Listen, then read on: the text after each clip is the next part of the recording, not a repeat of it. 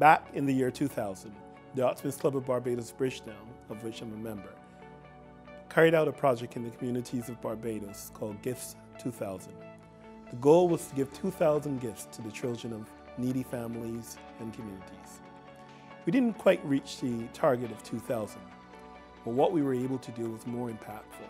We were able to go into the communities of inner city areas of Bridgetown, our capital city, and it was an eye-opener for many of our members. We saw children living in destitute conditions, of which sometimes when we live in the heights and the terraces, we forget that there's an existence of persons in poverty. And we saw the light come into their eyes as the Santa Clauses of the day jumped off the back of the open back pickups, and we gave gifts to every single children we met. The children were so excited. It wasn't Christmas Day, but Christmas had come early. So that made a profound difference in the way that we were able to serve the communities in which we live.